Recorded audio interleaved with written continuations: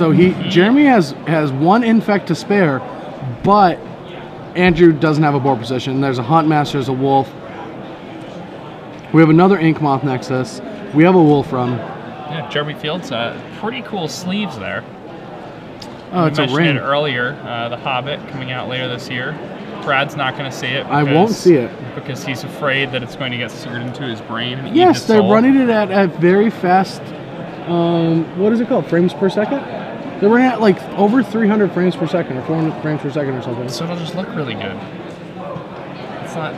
Yeah, but it's at the speed that your eyes see it. That's really bad. Realize people said stuff about this like when the radio came out and when TV came out and when computers came out. Dude, I still think the world's going to end in 4 months.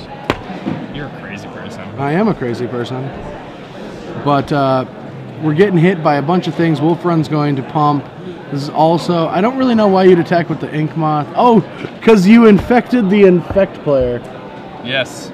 That is awesome. Ashton, a poison player, has been poisoned himself now. Yeah, Jeremy has tied it up. Let's look at sideboards. Just see how you think we sideboarded. Against Wolf Run, I think you bring in the Beast Withins and the Spell Skies. Those seem like good cards. We do have 2 Sword of Feast of Famines. Those are probably good in this matchup. What is Wolf Run? This is a printed out Wolf Run blue deck. Yep. Either he is the most responsible person on the planet or his penmanship sucks and he knows it. Because my brother should. It looks like his penmanship is pretty good from that DCI number. It is. He is just I think he is a person who is... What's the right term for it? It's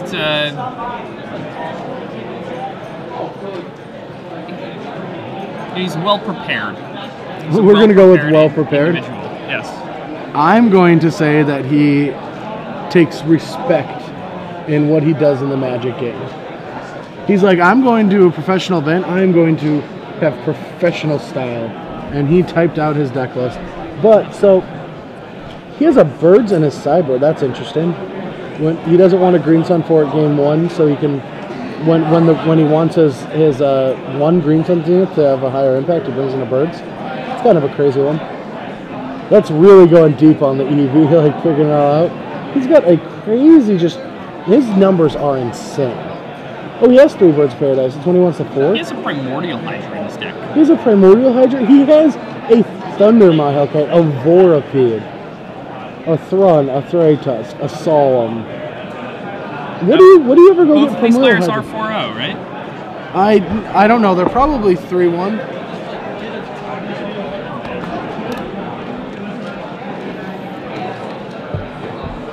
There can't be that many 4-0s left in the tournament, right? I'd say, what, 5 or 6 tables worth? No, more than that. Got to figure 9 rounds, and I mean, there are going to be X1 ones that miss. They are XO. So let's figure it out. There's 350 people. So then there's 175. And then round 3, after round 3, there is about 80. And then so there's 40. Okay, so there's 20 tables of XOs. Yeah. That's like a lot more than... No, there's 10 tables of XOs. So 5 was close. Because this is after round... That's after round 5. 1, 2, 3, 4. So after round 5, there will be 5 XO tables. There'll be 10 players. That's not true. How is that not true? So we'll start... Okay, so then everybody's the same thing. So that's 175. Say... It's like 178 tables. Sure. To start the day. 178. So that's round 1. So then round 2. Okay, now we're at 89. Yeah. Okay, round 3. How many undefeated tables do we have? We have 45. Or 44. Or 44. It could go either way. Then it's 22. Let's round down here. Then it's 11. It's 22. So after this round, there will be 11 undefeated players. 11 undefeated tables. Yeah. Players. No, that's tables. No, because we start at 355 people. We don't go to 11 tables. Yeah, that's right. I am right, and I got my math down perfect. You were wrong. All right, game starting. We're done arguing. I won. You lost. Let's play Magic. I think we're not understanding each other. I think we're talking about different rounds. I'm right, you're wrong. All right, turn 1 Glistener out for Andrew. Jeremy's going to have to find an answer for this. He has 3 Bonfires. He has 2 Tomatoes. In his already has 3 Pillar of Flames and 2 Whip Flares. He needs to find these cards quickly. He doesn't have any Ancient Grudges, which are really important in this matchup. Inkmoth Nexus comes down potentially to block, but that's not what your ramp deck wants to do, is trade early Inkmoths for creatures. Does Andrew want to play? I think playing an Ichor Clawmere is fine here. Whip Flare doesn't kill both of them. This opens him up to getting Whip Flared.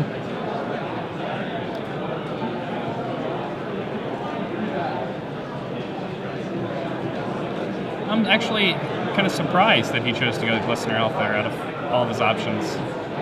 It seems like like you don't use your mana the most efficiently. You open yourself up to Whip Flare more than other things. You deal less infect than you would with the other card. I think it might actually just be like the worst of his lines. Well, let's see how, great, unique line. Interesting play, Cotton. Interesting play, Cotton. Let's see how it works out for you. Alright, so a Green Sun Zenith for 1. It's going to fetch up a Birds of Paradise for Jeremy Fields. It's a sweet old Birds of Paradise, too. It doesn't even have, like, the addition on it. Yes, it is a Mana Bird. It has been summoned.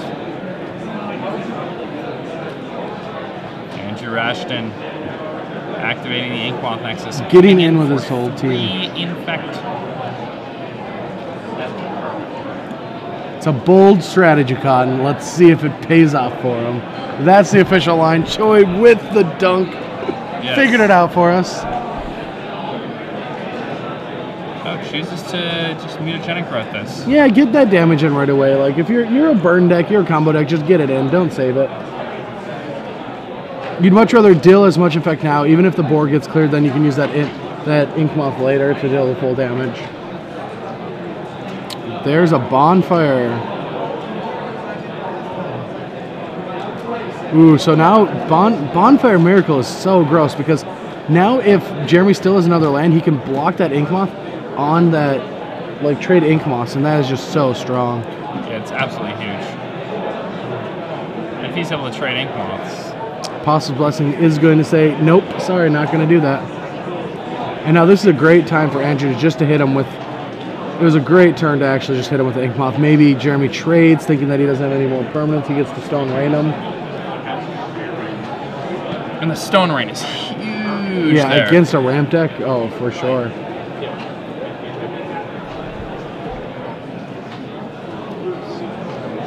Oh, man. But it was not today. Oh, man. Over to our left, Ruben is deck teching the sweet Stuffy Doll deck. I want to be part of that. I'll be right back. I'm going to go ruin that deck tech real quick. I'm going to go ruin this deck tech real fast.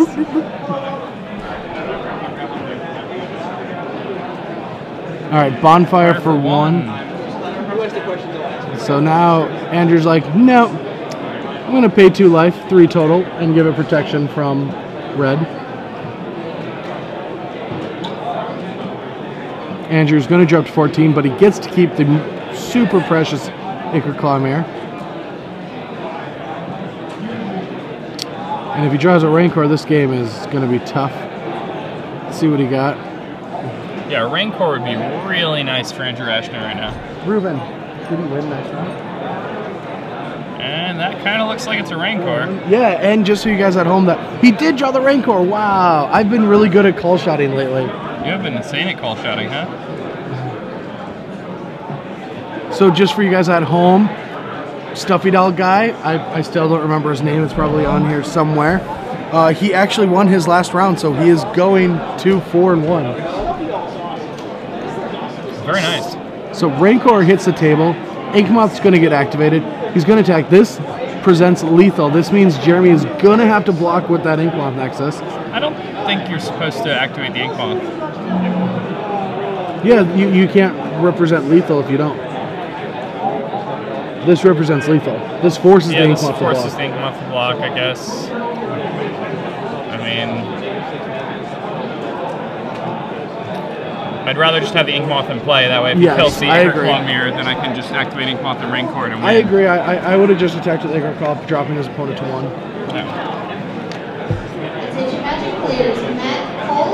Tamio now gets to lock it down. Yeah, and I mean, had he... Well, no, because he could have just blocked the Acre Claw. Oh, he couldn't block the Acre Claw. He would have had to take 3. Yeah. No, he couldn't block it because that would have been lethal if you blocked the Acre Claw. Yep. So we did the other way, he would have won. Yes. And now a bonfire is just going to end this game. Does Jeremy have the bonfire? Yes, he has his 3rd bonfire in hand. Well played by Jeremy, enabling himself to win this game despite being in an extremely difficult situation.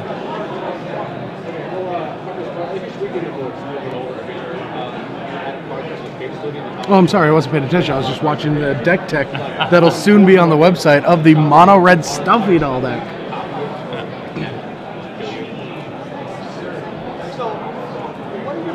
Jeremy. Now with solid control of the game, going to ramp in growth, thin out some of these lands from his deck.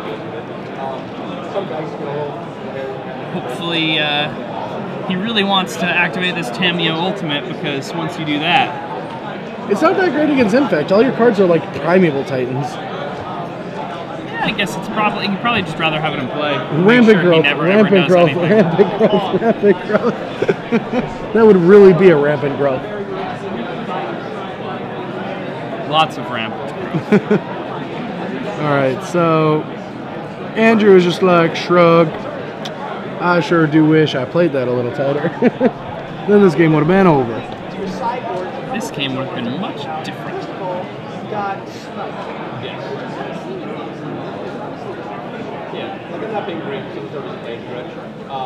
Alright, so let's see if Jeremy has any monstrous creature to play to end this game. And Andrew's suffering. It looks like he's activating his Kessig Wolf Run to pump up that Bird of Paradise. That's the only line we have? Yep. And you're going to take 3, go to 13.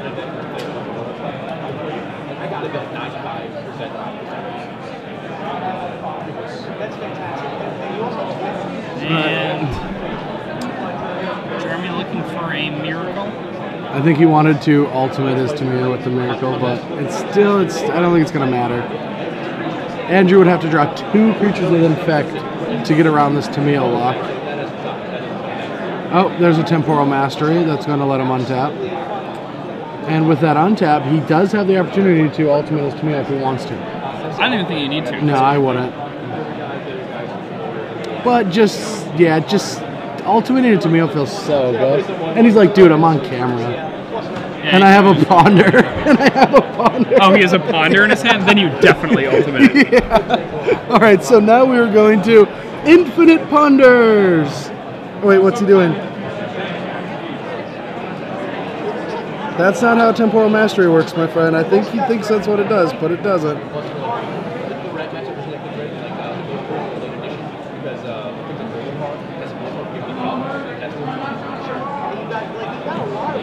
Wait, what?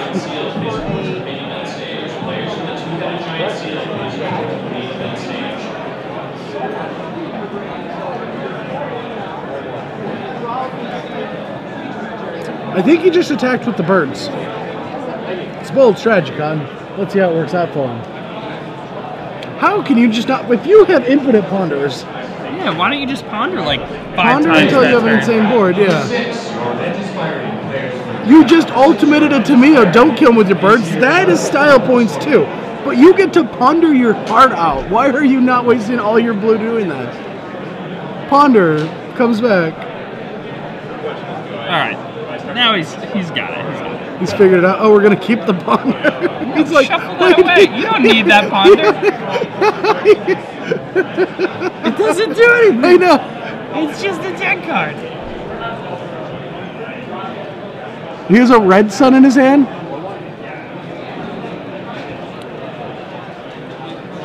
He has a red sun that he could just burn him twice. Oh, he has Red Sun Zenith in his hand? I guess so. That's Why what. isn't he just aiming it? I don't know. Come on, you have a Tamiyo ultimate. You just do that. That's like the coolest way to do it. You find your Thought Scour, and then you start drawing 4 a turn. Or 4 of blue mana.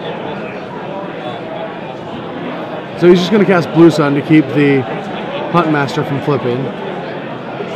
Or Mutagenic Growth on the burn out. Or sorry, yeah.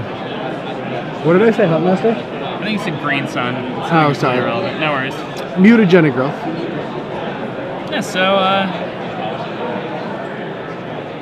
Andrew Ashton, able to win this game, but unable to figure out the correct line. And now we found Red Sun Zenith. And that's going to be it. That's it. Andrew was put out of his misery. The ultimate Tamiyo didn't really do much ultimating, but we at least got to see Ponder, Yeah. which is pretty cool. I definitely love ultimating Tamiyo. How many times, the most times you've cast Ponder in one turn? 3 times. Hey everyone, welcome back to the booth. Really, I'm Brad only Nelson. 3? I've never ultimated Tamiyo. Well, I've without ultimating into Mio, I've cast Ponder probably like 8 times in one turn before. Cole. I've done it against people who are in this room now. In what deck? Pyromancer Ascension. Okay, that's not fair. Yes, JBL was one of the first people